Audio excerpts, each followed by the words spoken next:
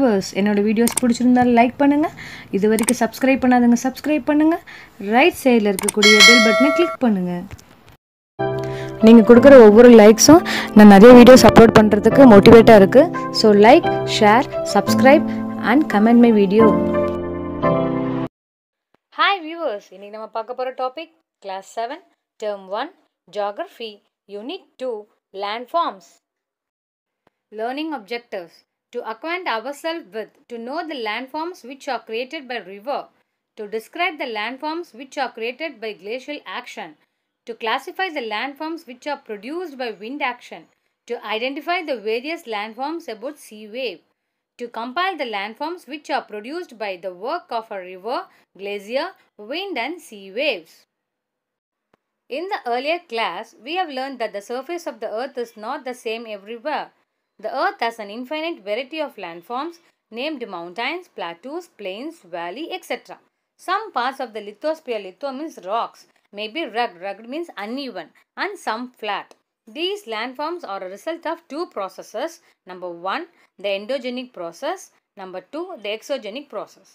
Number 1, the endogenic process, that is internal process, leads to the upliftment and sinking of the earth's surface at several places. Number 2, the exogenic process, that is external process, is the continuous wearing down and rebuilding of the land surface. Gradation. Gradation means successive changes or next stages. Is the process of leveling of highlands through erosion. Erosion means wearing away. And filling up of lowlands through deposition. Deposition means accumulation. Landforms. The landscape is being continuously worn away by two processes. Number 1, weathering, and number 2, erosion. Weathering. Weathering is the breaking and falling apart into small pieces of rocks on the earth's surface. So, breaking of small pieces of rocks. Erosion is the wearing away of landscape by different agents like water, wind, ice and sea waves. The eroded material is carried away by water, wind, etc. and eventually deposited means accumulated. This process of erosion and deposition create different landforms on the surface of the earth. Now let us see about the landforms associated or created by river. The water flowing from a source to river mouth along a definite course is called a river. Rivers generally originate from a mountain or hill. Look at the image, the landforms created by river. River source. The place of origin of the river is known as its source. First landform is waterfall. That is falling of river water over a vertical step in the river bed. Then tributary. River that flows into and joins a main river. Then see meander. That is when the river enters the plain, it twists and turns forming large bends called meander. Then from the meander, the loops cut off from the river and forms a lake, that is called Oxbow Lake. Then floodplain. And see the delta. Collection of sediments from all the mouths form a delta. At last it joins the ocean. The place of origin of the river is known as its source. The place where it joins a lake or sea or an ocean is known as the river mouth. The running water in the river erodes the landscape, which creates a steep, sided valley like letter V, known as V-shaped valley. What is waterfall? Falling of river water over a vertical step in the riverbed is called waterfall. It is formed when the soft rocks are removed by erosion. Example, Coutrallam falls across the river Chittar in Tamil Nadu. Do you know the highest waterfall is Angel Falls of Peninsula in South America? The other waterfalls are Niagara Falls located on the border between Canada and USA in North America, and Victoria Falls on the borders of Zambia and Zimbabwe in Africa. Do you know tributary? Tunai Nadi, a stream or river that flows into and joins a main river. Distributary, a stream that branches off and flows away from a main stream. That is the river that flows away from the main stream and does not rejoin it. Plunge pool is a hollow feature at the base of a waterfall which is formed by cavitation. Cavitation is nothing but the formation of empty space. Alluvial fan is a deposition of sediment occurs at which the river enters the plain or the foothills.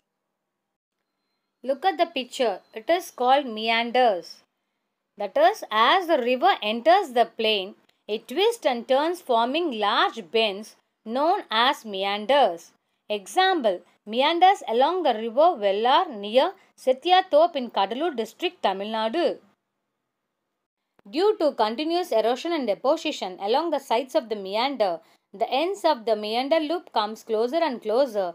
In due course of time, the meander loop cuts off from the river and forms a cut-off lake called an oxbow lake. Look at the image. Erosion makes neck narrow. During floods, river takes shortest course through neck. Oxbow lake formed. Do you know the term meander has been named on the basis of Meander River of Asia, Minor Turkey. It flows through numerous curves and turns. At times, the river overflows its banks. This leads to the flooding of the neighboring areas. As the river floods, it deposits layers of fine soil and other material called sediments along its banks. This leads to the formation of a flat, fertile floodplain. The raised banks are called levees. As the river approaches the sea, the speed of the flowing water decreases and the river begins to break up into a number of streams called distributaries. The velocity, that is the speed of the river, becomes so slow that it begins to deposit its load. Each distributary forms its own mouth. The collection of sediments from all the mouths form delta. Deltas are excellent productivity lands. They have more minerals which favor cultivation. Example, Cauvery Delta, Ganges Delta, Mississippi Delta. Now let us see about glacier. A large body of ice moving slowly down a slope or valley due to gravity is called a glacier. Glaciers are grouped into two. Number 1, mountain or valley glaciers. Number 2, continental glaciers. Continental glacier, the glacier covering vast areas of a continent with thick ice sheets. Example, Antarctica, Greenland. Mountain or valley glacier is a stream of ice flowing along a valley. It usually flows former river courses and are bounded by steep sides. Example, the Himalayas and the Alps. Glaciers erode the landscape by leveling soil and stones to expose the solid rock below. Cirque is a glacially eroded rock basin with a steep sidewall and steep headwall surrounding an armchair-shaped depression.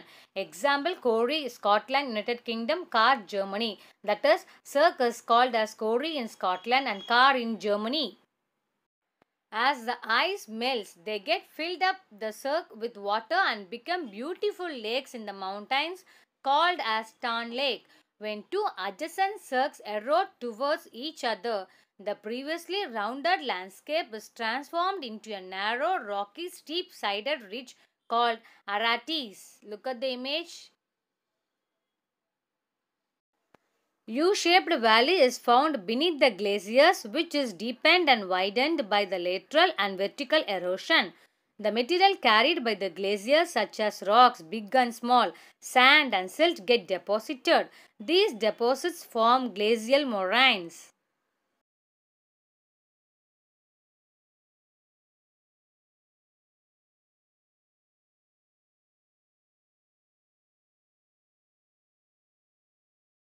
Now let us see about the landforms formed by wind. Have you ever visited a desert? Try to collect some pictures of sand dunes. An active agent of erosion and deposition in the deserts is wind. In deserts, you can see rocks in the shape of a mushroom, commonly called mushroom rocks. Winds erode the lower section of the rock more than the upper part. Therefore, such rocks have narrower base and wider top. An isolated residual hill standing like a pillar with rounded tops are called inselbergs. Example, Inselberg in the Kalahari Desert of South Africa. When the wind blows, it lifts and transports sand from one place to another. When it stops blowing, the sand falls and gets deposited in low hill-like structures. These are called sand dunes. The crescent-shaped sand dunes are called barchans. When the grains of sand are very fine and light, The wind can carry it over very long distance. When such sand is deposited in large areas, it is called loess. Large deposits of loess are found in China. Do you know? Northern China loess deposits abroad from the Gobi Desert. Now let us see about the landforms associated with coast. A part of the land adjoining or near the sea is called the sea coast. The boundary of a coast where land meets water is called the coastline. The coastal areas are subject to change due to wave erosion and wave deposition. The erosion and deposition of the sea waves give rise to coastal landforms.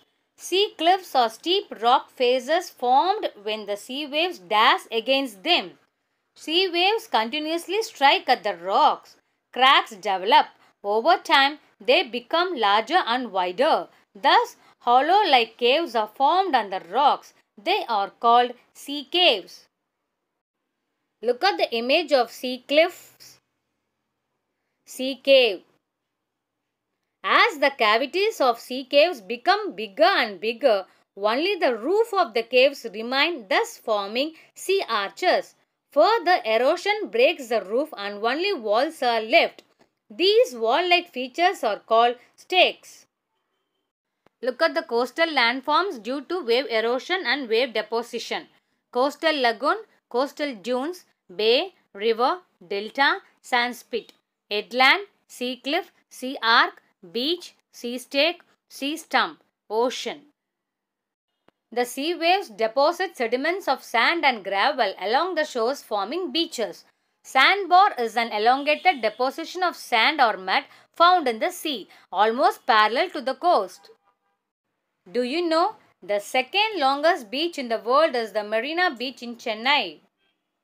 Lagoon is a shallow stretch of water partially or completely separated from the sea. Example, Chilka Lake in Odisha, Puliket Lake in Tamil Nadu and Andhra Pradesh and Vembanad Lake in Kerala are the famous lagoons in India.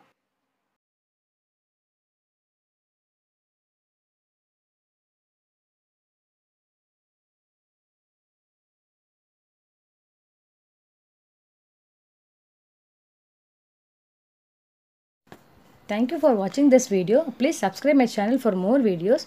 It will be useful for your competitive exam.